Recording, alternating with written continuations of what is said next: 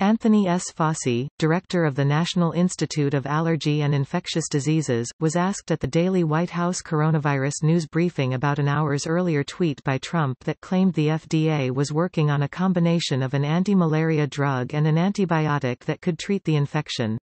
"I'm not totally sure what the president was referring to," Fauci said, but said he believes Trump was referring to one anecdotal study that showed that combination could be effective. Trump was no longer present when he said that.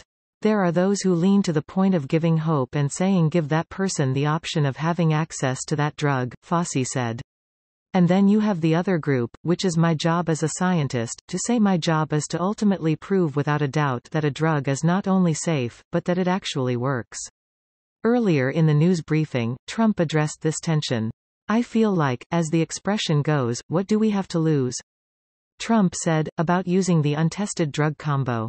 "Because, I feel very good about it. Tony would feel, like he'd like samples done in a certain way. And I understand that many doctors agree with it. We don't have much time.